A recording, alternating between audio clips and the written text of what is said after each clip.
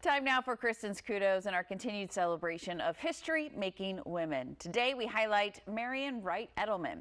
Ms. Edelman is an American activist for civil and children's rights. Edelman was the first African-American woman admitted to the Mississippi bar in 1964, and then she continued her work on racial justice issues after moving to D.C., and in 1973 she founded the Children's Defense Fund, which fights to make sure every child in America has what they need to thrive. Ms. Edelman served as president of the organization until 2020, and under her leadership, the Children's Defense Fund has become the nation's strongest voice for children and families. You know, when I was looking up some women, and I was like, Children's Defense Fund, I know, you just sometimes forget who was behind all of that. And a lot of these incredible organizations that help and thrive now were founded by women.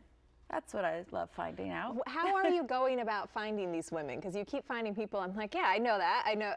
But I don't know the person behind it. Right, and that was kind of my whole point of doing Kudos this month for Women's History Month. I mean, there are so many incredible women that have changed the course of history for all of us. But I wanted to find some that, maybe we didn't know about or we'd heard, but like, why do we know this woman?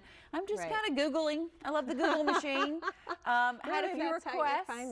Just kind of looking at influential women and picking ones that I think we all should know about. Today was like yesterday's, where it was so many history makers in the pictures with her. You're like, it really did have a big impact. Absolutely, it still is.